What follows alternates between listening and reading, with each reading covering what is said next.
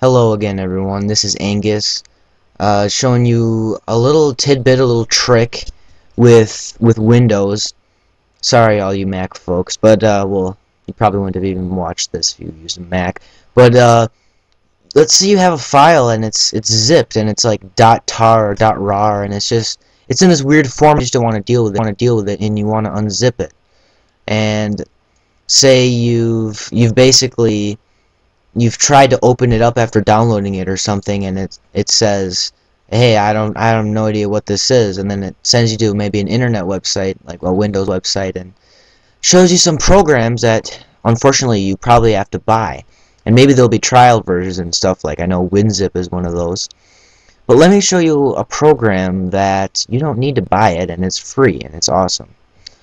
The beauty of open source. So let me just drag my little tool taskbar over here, and let me show you this. It's called 7-Zip, and if I just show you my programs here, let me zoom in for you really quick. Okay, so back to this. We have our 7-Zip, and it's gonna say the file manager. But basically, here we are. This is what it looks like just as the program. But what we're going to do is we're going to open, excuse me, we're not going to open. What we're going to do is, see right here it says users Angus Beefcake, like Angus Beefcakes, yeah, that's my main folder, like down here on my little dock. Look at that, that's pretty cool, isn't it? Anyways, here we go. Here's my this is I'll use the example of lame, the lame MP3. I mean, maybe this is probably an example, and this might even be why you're here. You're trying to unzip this, and it's .tar.gz, and you're just like, what the heck is it? So if you right-click it, look at this. It says 7-Zip, open archive, extract files, all that stuff, and you can open it just from there. And oh, I just passed this step, but you just double-click it. Then you can you have access to everything inside of it, and that's just kind of an easy little trick from the program itself. But let me show you. You don't even have to go into there. Let me just go into my documents.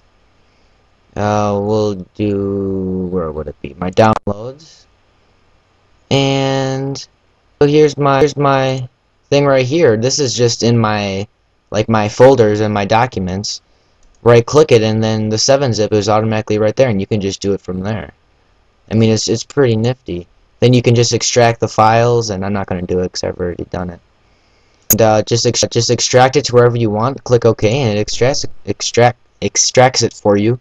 And like here's, I have 3.98 all of these.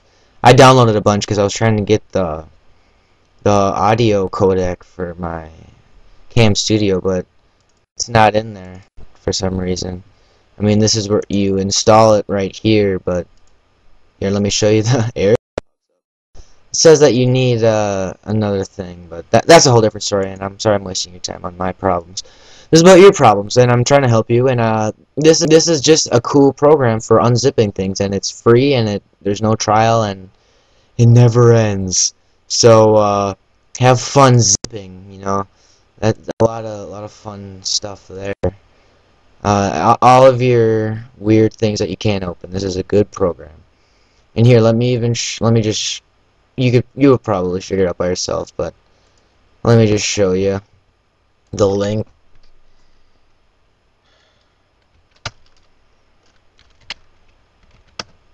Just go to 7-Zip, type it in, it's right there. I mean, anybody can figure it out, but I might as well show you.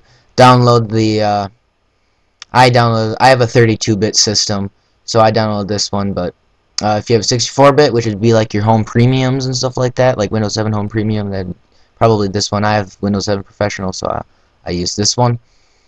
But basically, you just go through the process. It takes it's like a 2-second download. So that's pretty much it. And enjoy zipping. Yeah.